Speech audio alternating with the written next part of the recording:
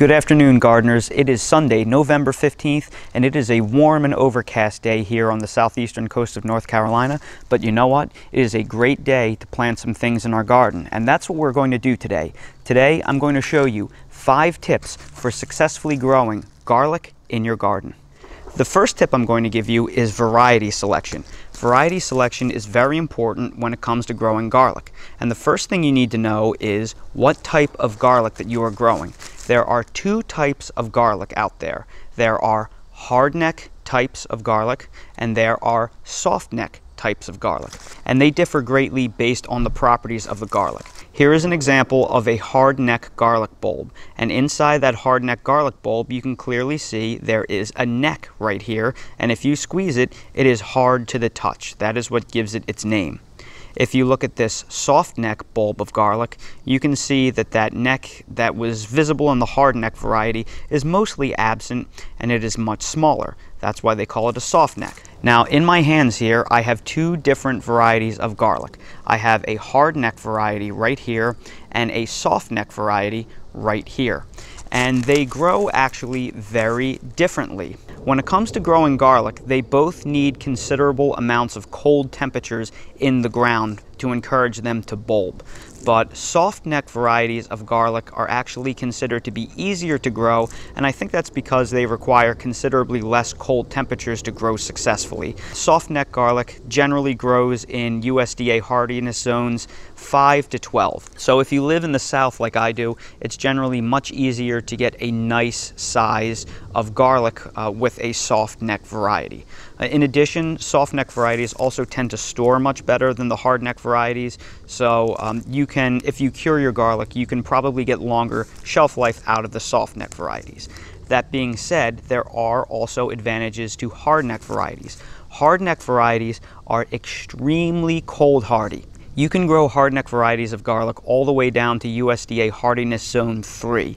They can survive something like 30 degrees below 0 Fahrenheit, which is really extreme. So if you live in far northern or far southern latitudes where you get extreme cold shots, hardneck garlic is one of the things where you can probably grow them pretty successfully. A disadvantage of hardneck garlic is because they need so long of a cold period, they are more difficult to grow in climates with mild winters. However, the reason why hardneck garlics are so popular is because they tend to have very strong flavors and are considered to be, in general, more flavorful than many varieties of softneck garlic.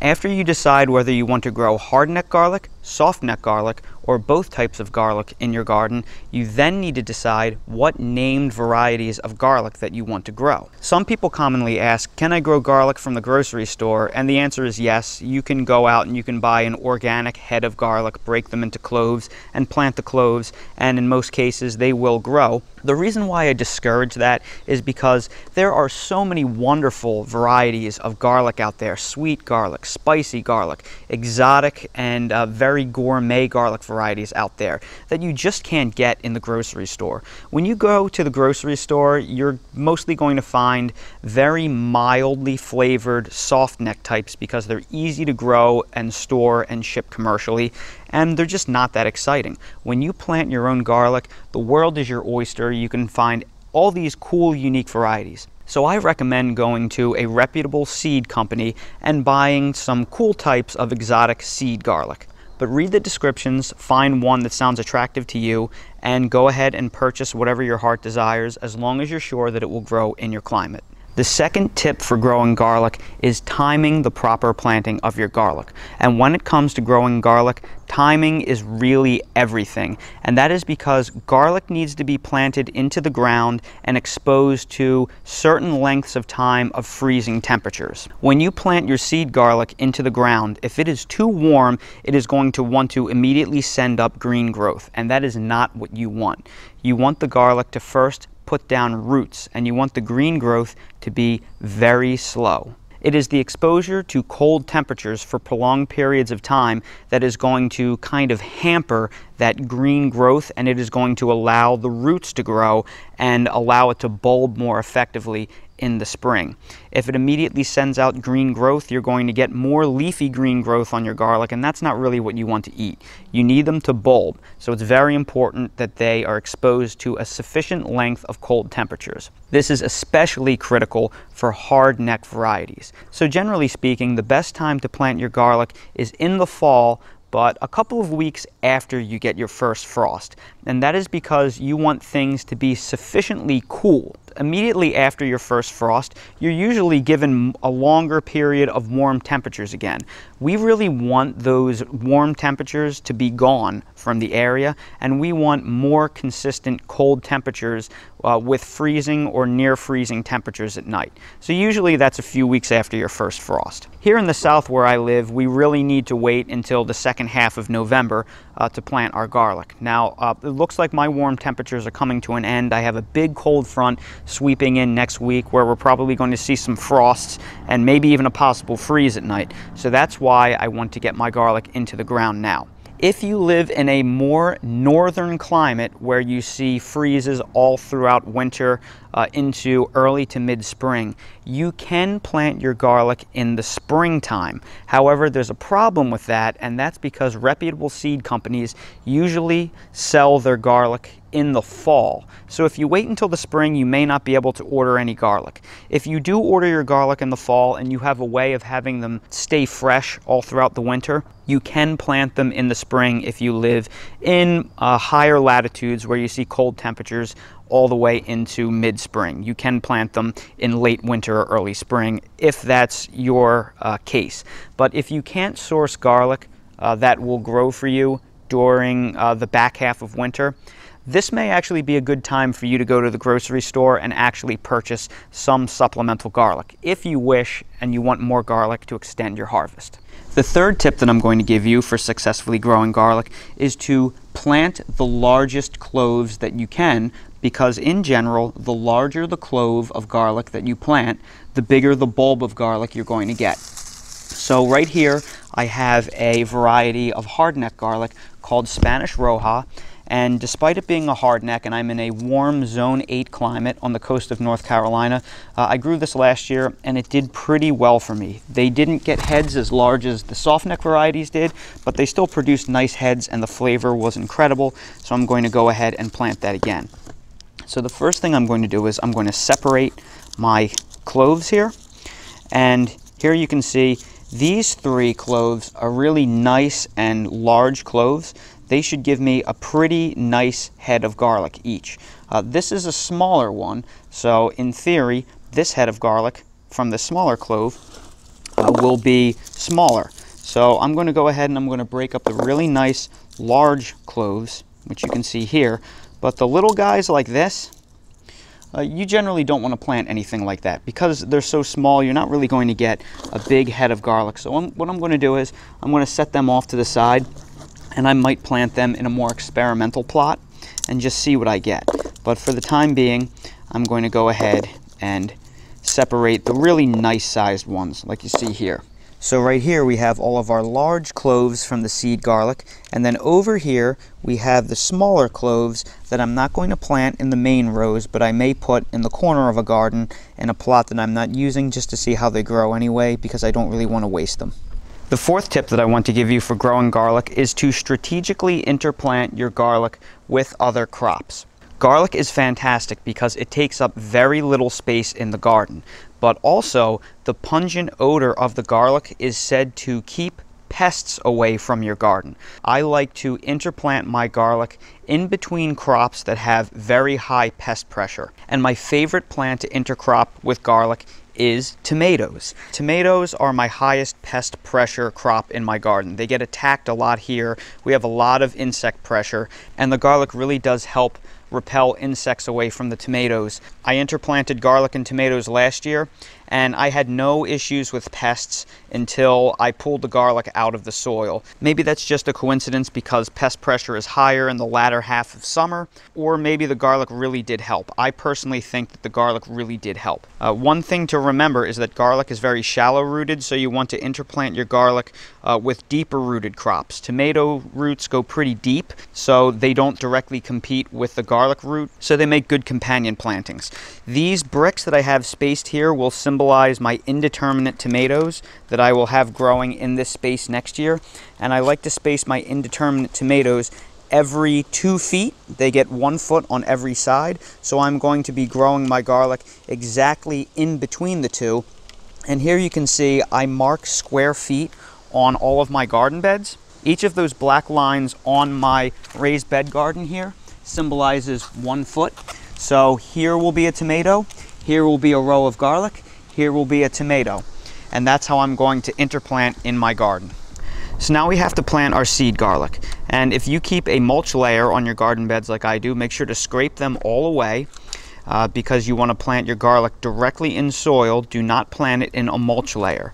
So now that all of the mulch has been scraped away and the soil is exposed, I'm going to show you how to plant your garlic cloves. Now it's time to plant our seed garlic, and I'm going to plant it in this trench right here.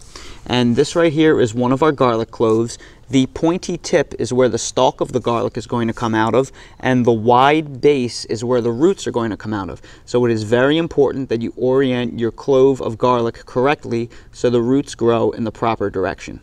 So when we plant our garlic, we want to make sure that there is approximately 4 inches of spacing at a minimum between each clove, and that's because you want to make sure that you give each bulb enough room to fully develop. And you also want to space them at least 4 inches apart from the sides of your raised beds if you're planting them in a raised bed, because you don't want the raised beds to inhibit the garlic clove's ability to grow a bulb. So my raised bed area right here is 2 feet in diameter. So to get 4-inch spacing, I'm going to plant my bulb at 4 inches, 12 inches, and 20 inches. So that'll be 0, 4, 8, 12, 16, 20, and then 24. So that will give me enough space so each garlic clove turns into a nice bulb.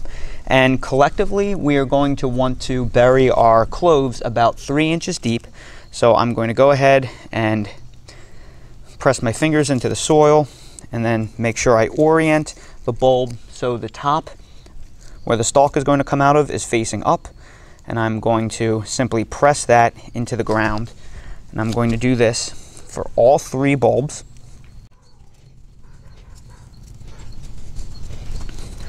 So now each bulb has been pressed in and covered completely, and this is going to bring me to my 5th and final tip. And the 5th and final tip is to cover your garlic cloves in a layer of compost and a layer of mulch. This is why I didn't completely bury my garlic cloves to the 2 to 3 inches that I recommended, and that's because I'm going to place a 1-inch layer of cow manure compost on top of the cloves and another 1 to 2 inch layer of a natural shredded hardwood bark mulch on top of that. And the reason why you want to do this is twofold. The first reason is because you want to encourage your garlic to grow roots and to slowly bulb out throughout the winter and into the spring. And the best way to do that is by slow feeding them. You don't want to hit them with any strong fertilizers that are going to give them a ton of growth all at once, because that may redirect the energy into too much green growth. So there is no better natural organic form of slow release nutrients than fully composted cow manure. The second part of the equation is the mulch layer. You want to insulate your soil so the soil doesn't completely freeze all the way through in many cases.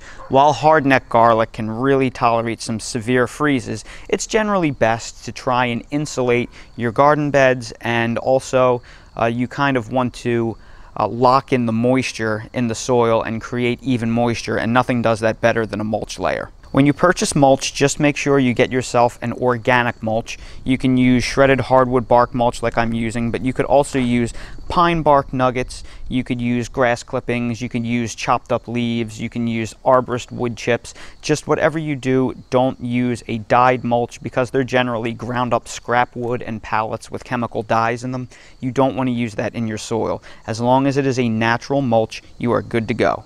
So what we're going to do here is we are going to open up our bag of cow manure compost. We are going to take a few handfuls and we are going to put about 1 inch, maybe a little bit more, right on top of our garlic cloves. And that is going to be a slow release source of nutrients that will slowly feed them throughout the winter.